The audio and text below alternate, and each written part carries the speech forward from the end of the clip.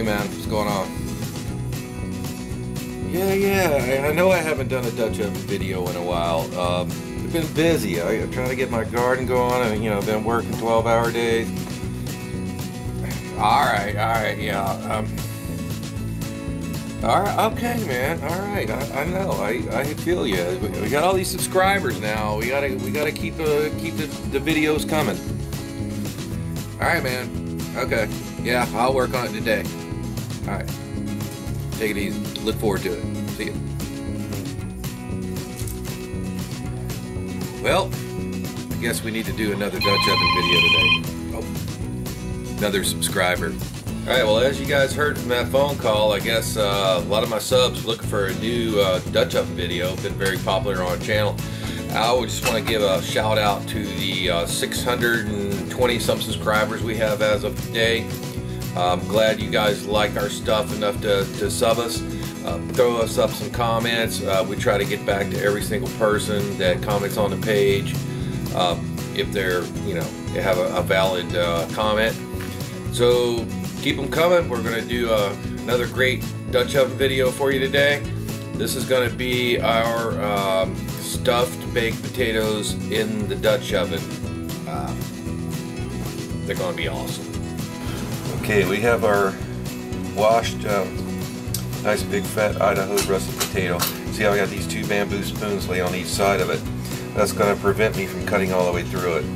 So we're just going to start at one end of it, and we'll slice right down to our spoons, and that'll make our slices hold together. I'm going to go about eighth of an inch between our slices, try to stay straight. And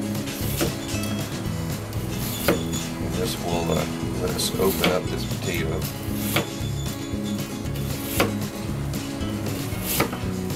So without these spoons, it would be almost impossible to gauge it to where you didn't cut all the way through.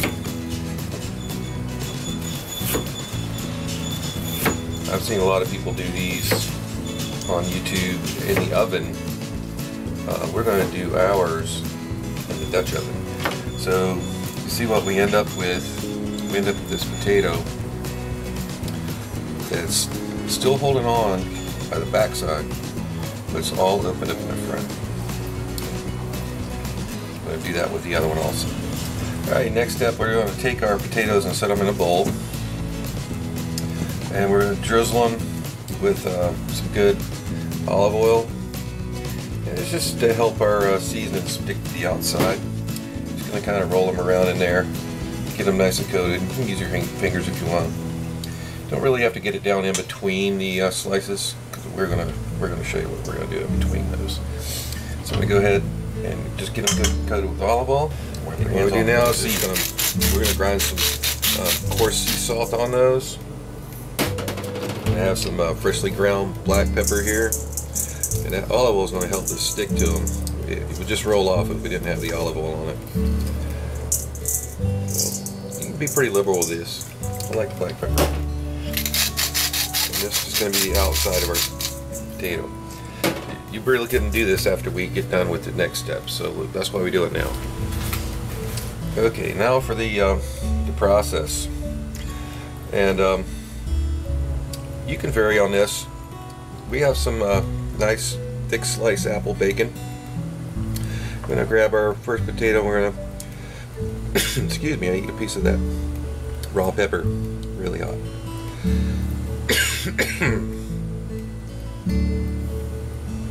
Gonna stick it down in between the slice, and then we're gonna skip a 2 or so. Put in a slice of cheese. I'm gonna skip 1. Put a slice of bacon, and you gotta be careful. Open this up. You don't want to break your. You don't want to break it off. So you use a knife. Kind of push it down in there.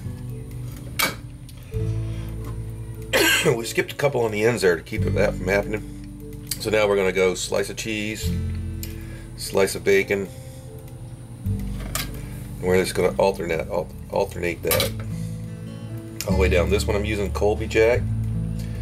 The second one I'm going to use Pepper Jack, which Mrs. Backwoods doesn't like peppers, so, but I love it. We're just going to continue this process.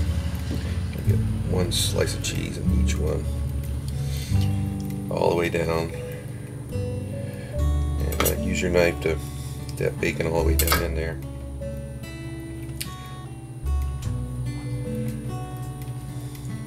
So we'll finish this the rest of the way. You see how it's starting to arch now. That's what we want, and I'll show you how they look when they're all completed. Dutch oven preparation, a little bit of oil as usual. I'm going to use some olive oil. I'm going to wipe that all through the pot.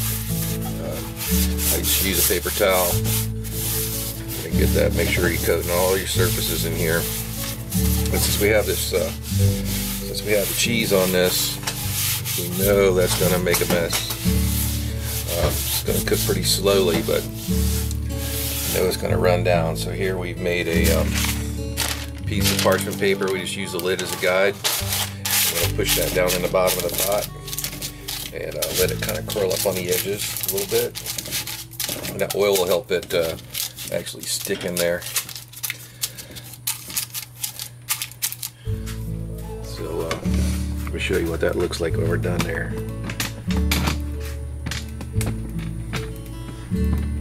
Okay, so you got a little liner. Alright, now we're going to go ahead and carefully set our potatoes in here. You're going to have to squish them down a little bit and make them pinch that the bottom. You can also make take your pair knife and just make a tiny little flat spot at the bottom like this on the tips. Try not to cut that all the way through, and that will help it stay balanced in the pot. But we want them to be upright. And you know, that's not a totally proven thing yet that we can do that, but we're going to try to make them stay upright so that these fats and cheese will cook down into it. So that's the idea. Whether it works or not, yet to be seen. I'm just trying to take this recipe and adapt it to the Dutch oven, and I will admit that this is my first try at this in a Dutch oven. So we'll see how it goes. Okay, this time we are setting up for about 350. So we are on heat control this time. Our last cook with the steaks, we were just taking the crap out of it. Here we're going to go ahead and arrange our charcoals, which is true to form for Dutch oven cooking when you're trying to control your heat. Here I'm only going to use 6 or 7 on the bottom. I really don't, when that cheese starts to melt, I don't want it to burn. So get our Dutch oven in.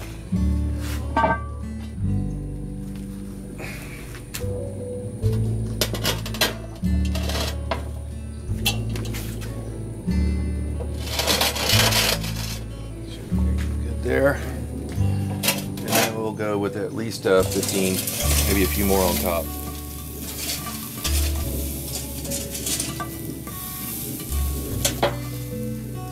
Kind of a cloudy, gloomy day today here in Florida. It's opening day of duck season. Obviously I'm not out there hunting. Couldn't make that happen yet. And it's so warm here, it's hard to get into going duck hunting. You see, I'm in shorts and Crocs. Kind of hard to get into it for me. We'll wait till a little later in the year. There are some ducks here, I've seen them. But I usually can hear, we're pretty close to the lake. I usually can hear you know, the shots coming from the lake, and I haven't heard a single shot today, so don't think I'm missing a whole lot. All right, I'm gonna leave her sitting there, and we'll get these remaining coals out on the table just in case we need to refresh any. Slow it down just a little bit. We'll come back and check on it in a little while.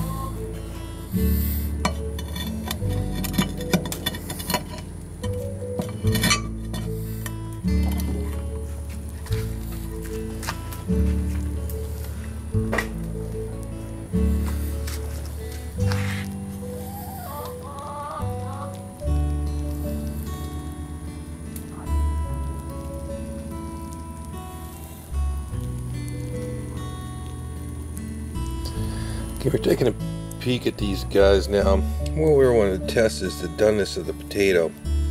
Now, since this is all opened up, it's it's going to cook much faster than it would if it was all together. It's getting pretty soft now, getting close. So we're going to go ahead and amp up the fire on it and give it a new shot of coals on the top and let it brown off. We've added a few coals to the outside rim, a couple of fresh ones just to let it finish up. Need a little more heat, so don't be afraid to put some more coals on this pot. Sometimes it's necessary. We are using some generic charcoal today, so it doesn't last quite as long as the good old name brand stuff, so go check on it in a few minutes. Alright, we're going to check in on it about an hour 30. They look perfect to me.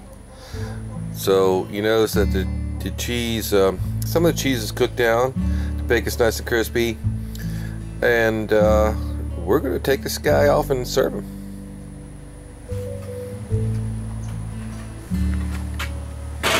Alright folks, this is a side dish. We're going to go ahead and try to get these out of here in one piece, which is not always easy. That one did break apart on me a little bit.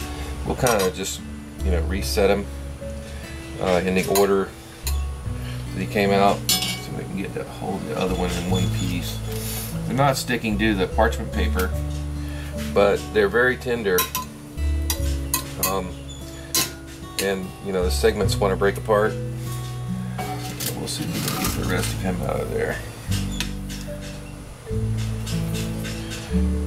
The top is nicely golden brown. Get a couple of other little bits of the cheese and stuff there, and thought what we'd do was put a little bit of the bacon grease in the bottom of the pan. Thought we'd just take the silicone brush and just wipe a few strokes across the top there, give it a little shine, a little nice little shine, and that'll help with the presentation. And then we have some freshly chopped scallions cut on the bias right from the garden, and we're going to put those right over the top, just for presentation, and they taste great. So I think that's a pretty good Backwoods gourmet dish there. Try making this for Thanksgiving. Thanksgiving's a couple days away. Do this. You can do this anywhere. Do it at camp. Do it at home, in your Dutch oven. And there's something about it, but when you do it in this Dutch oven, it somehow tastes better. So give it a shot. This is Backwoods Gourmet. We'll see you next time. Hey Backwoods, guys, I'm always totally honest with you. If something don't turn out right, this was our first attempt on this. It was awesome. The potatoes cooked perfectly. The bacon, the cheese is still in there. It didn't all run down the bottom pot. So give this one a try. This is a winner. This is Backwoods. I'll see you next time.